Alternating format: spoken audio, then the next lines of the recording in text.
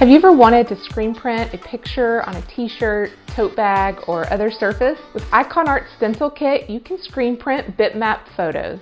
Hey, it's Jennifer with Pigskins and Pigtails. Today I'm going to show you how I took this baby photo of my husband and turned it into a design that I was able to screen print on t-shirt. This IKONART kit is a little different from my usual screen printing with vinyl method that I share here on my channel. I use this kit for projects where there's a lot of detail that would be difficult to weed in vinyl. This kit does not need a vinyl cutter. It comes with the light and pre-emulsioned film. You just need an inkjet or a laser printer. Let's walk through how I turned this photo into a design I could screen print with my IKONART kit. I'm in Photoshop with my photo and we need to turn this into a bitmap. The bitmap file is going to convert the photo into tiny dots, and that's what's going to allow us to make the IKONART stencil. The first step is to change your mode to grayscale. Then we are going to change the mode again to bitmap. I leave the default output to 300 here, and then under method, make sure halftone screen is selected. The frequency setting is going to be based on the screen that you're using.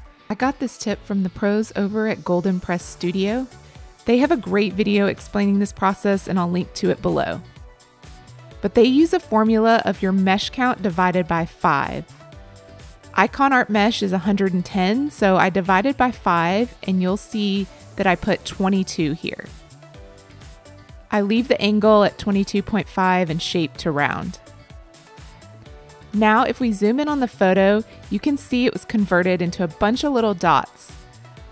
I took it one step further and then added some text around the image. And now we are ready to print this on our IKONART stencil film. I'm using a Canon printer that I will link to below. This is your basic inkjet printer with regular printer ink. I'm using the larger film size for this project. This is 11 by 17. Once it's printed, I take a sheet of IKONART stencil film and place it with the shiny side down under your exposure unit. Then place the printed transparency on top.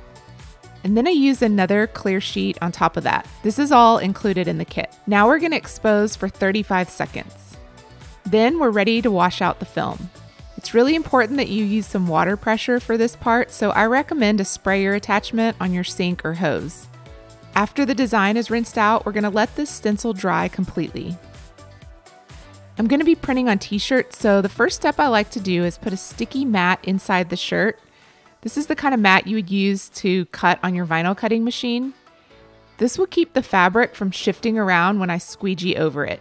I don't normally do this when I'm screen printing with vinyl because my screen printing frame puts enough pressure on the shirt that it doesn't move. With the loose IKONART film, I found it's helpful to have the sticky mat inside. Now you can remove the clear backing from the stencil and place it on the shirt. This stencil is sticky, so once you have it in place, just press it onto the shirt. Because my design is kind of close to the edge of the film, I'm going to add some painter's tape around the edges so I don't get ink off the stencil and onto my shirt. I'm using Speedball fabric ink for this and a firm blade squeegee.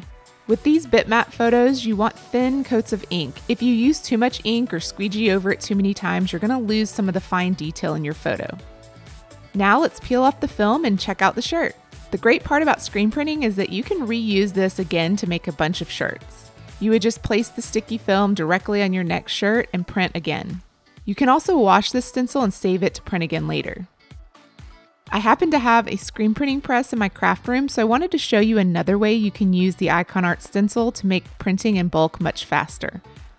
I've stuck the film on top of my 110 mesh screen printing frame. Now I can easily print one shirt after another without having to reposition the IKONART film. This is a great way to make fun birthday photo shirts, memorial shirts, and so much more. I hope this video inspired you to get creative with your screen printing. You can save 15% on the IKONART kit and supplies using coupon code PIGSKINSANDPIGTAILS. If you found this video helpful, be sure to subscribe to my channel and follow me on Instagram at PIGSKINSANDPIGTAILS for more screen printing project ideas.